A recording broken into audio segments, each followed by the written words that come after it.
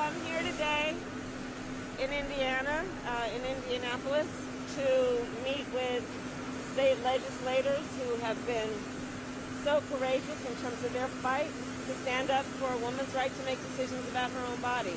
As we know, Indiana is the first state in the nation after the Dobbs decision to hold a special session where they have proposed legislation that will essentially and effectively ban access to abortion for the women of this state. Because if you understand specifically what they're proposing, and if you know how a woman's body works, then you will understand that at the point that the vast majority of women realize they are pregnant, abortion will essentially be banned.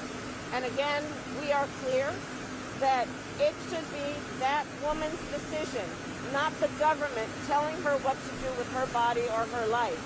And no one has to give up their faith or their beliefs to agree that the government should not tell somebody else what they should do. It should be a personal decision based on what people value and what they hold dear and what are the most intimate decisions any person can make about their life and their family.